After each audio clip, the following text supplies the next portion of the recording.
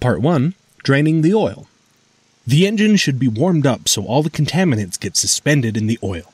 You will get a good drain this way, and the warm oil will come out quickly. The gear doors will need to be opened to get access to the drain plug. All that is required is to reach in and pump the emergency gear extension handle up and down a few strokes with the master switch set to off.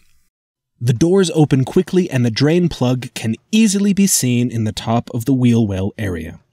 It's located directly above the nose tire in a place where a drain bucket will not sit directly below, so you will need a way to get the used oil into your container. You can do this by making a simple trough from a flat piece of cardboard about 15 inches wide and 24 inches long.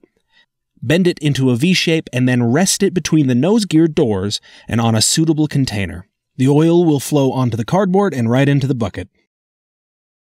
Reach up into the wheel well with a pair of diagonal cutters and remove the safety wire. Be careful here. Make sure you cut the wire completely where it anchors to the oil sump.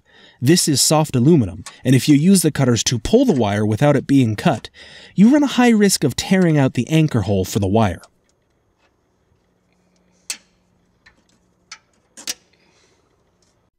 With a 7/8 socket, or wrench, loosen the drain plug and then use your fingers to remove the plug from the sump.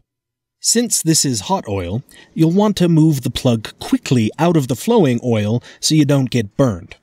Keep an eye on the oil as it runs down the cardboard and watch for any abnormal chunks. If you see anything suspicious, make sure to find it and identify it. This is your chance to identify pending engine problems, so take advantage. If you plan to take a sample for analysis, put your bottle into the stream of oil after a quart or two has run out and catch an ounce or two.